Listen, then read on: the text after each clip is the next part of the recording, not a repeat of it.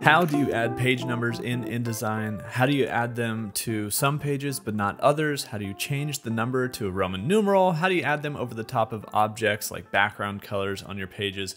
We're going to cover all of that and some more here in this tutorial. Let's dive right in. Okay, first off, I've got a sample document set up with sample cover page. We've got just some regular facing pages. We've got some pages with different backgrounds, including dark backgrounds. So we're going to look at how to add page numbers and how to keep your page numbers different in different sections and everything that I can think of in regards to page numbers. To begin with, let's go ahead and add some page numbers. We need to do this on our master page. So if you open up your pages dropdown, and if any of these windows aren't on your window, I suppose, you can go up to window down and find them, and then you can adjust your workspace as needed. Now I'm going to double click on my master, and what we need to add here is a page number. So to do that, I'm actually going to place it down in the lower left and lower right hand corner of my margins, pressing T for the type tool, just going to draw a little box down here. And then we need to insert the page number. We can go up to type, down to insert special character, markers, current page number. That's going to insert a little letter A. And this A, we can stylize however we want. So we can change the font over here. I'll change mine to something more bold like this Integra font. We can adjust the size, and everything we need is over here in our paragraph settings, just like any other piece of text.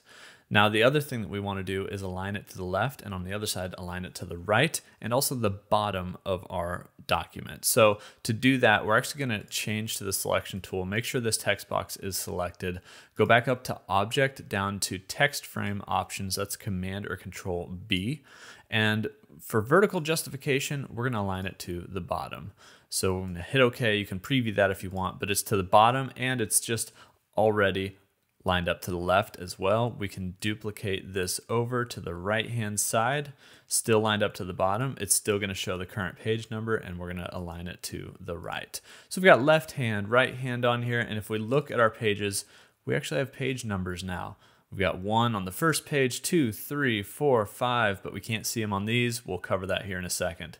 So that's how you quickly add some page numbers, and this works the same if you don't have facing pages. If you just have single pages, everything works the exact same. So let's start off by hiding the cover page number. To do that, all we're going to do is come up here to our master pages and drag the none master onto the cover page. So we're not applying the master to that page. The other thing that you could do is right click on that page and do apply master to pages, and then select which one or none to apply. Now you might have noticed that the number 1 started on this first page, which means number 2 starts here. But if you want to skip the cover page and start with number 1 on what is the first page of your document, you're going to need to add a section. If we look back at our pages, this little triangle above shows the different sections. Right now we have a single section because it's all just one booklet here.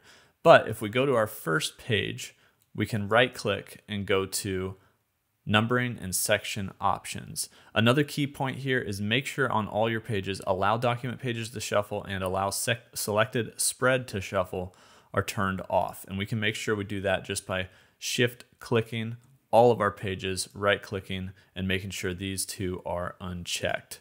From there, we can go back to that first page where we want this new section to start, and we can right click it and go to numbering and section options. In here, we want to make sure we have checkmark start section, and instead of automatic page numbering, we're going to start the page numbering at the number 1 on page 2 that we've selected here. Hit OK, and that's going to say, hey, you've got number 1 in a different area. We do, but it's turned off technically, so it's not a big deal. And we can just hit OK. Now it's going to show 1 on this page because it's the start of that section. And that's also how Roman numerals and such will work on your pages. So if we look back at the cover page, and if we actually just, maybe you wanted to put a Roman numeral on that page, or maybe you had a different section in there, you can start these sections and put them wherever you want.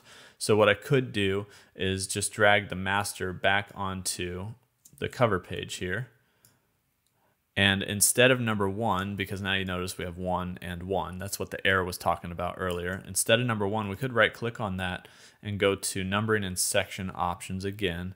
And we can select the style as whatever we want, whether it's A, B, C, D, capitalized, different numbers, or Roman numerals, lowercase, uppercase, doesn't matter. Now that's a lowercase I, but the font I chose doesn't really show that, but that's what that is there. So you could add different sections in like that, and that could cover multiple pages if you wanted. Now you might notice that as we scroll down here, because we have a shape on top of these two pages, it doesn't show over top, right? Our master page elements won't show over the top of these objects.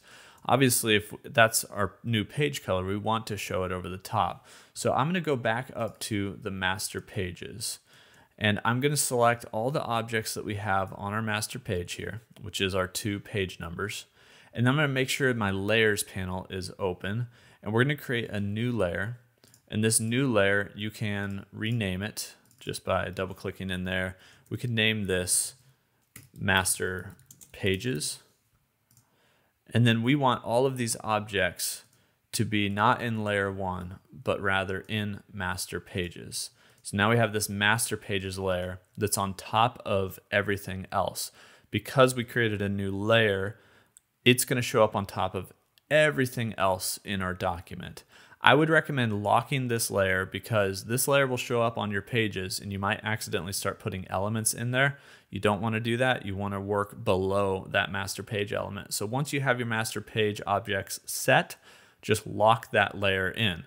Now let's take a look back at our page 3 and 4, and you'll notice that our numbers are now appearing on top of those objects. But that's not helping us in the case of this page 5 and 6, where we really need to change the color of these objects, of the page numbers. So I'm going to go back up to that A master, and we need to create a new master that has white or paper text color instead of the black text color. So anywhere you want to change the text color or style, you need to create a new master page. And what we can do actually is just click on the A master, right click and duplicate. And so now we have a B master, which shows those special characters, the page numbers as B. That just kind of signifies which master page you're on. And with this, we can actually select these objects, but we can't because we locked that layer. So remember, we got to unlock the layer first when we want to make edits. Select those 2 objects. We can adjust the fill over here in the appearance panel. Make sure you're applying it to the text. And we can switch those to paper, which is basically going to be white or whatever your paper color is when you print this. Make sure we lock the master page back in. So now we have an A master, which we can double click and find up here.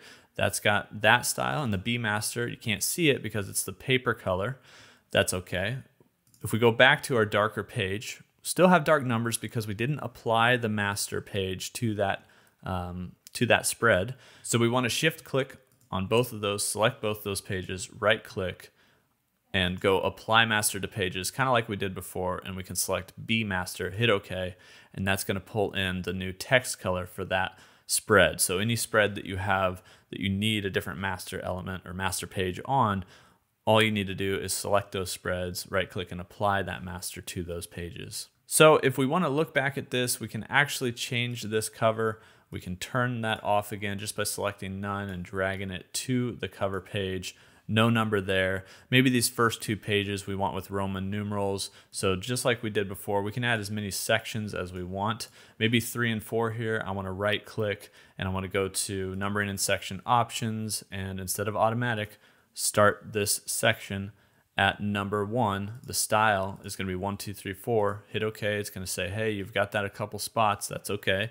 1, 2, 3, 4. Now on this top part here, what we can do is go back to this section, and you can edit these section options and say, no, instead of numbers, I actually want these to be A, B, C, D or something like that. Hit OK. And now that section is actually A and B, and then it's going to start the numbers here. And you can do that in whatever way your document calls for. So you can add these different sections. You can put the master page elements on top of your background.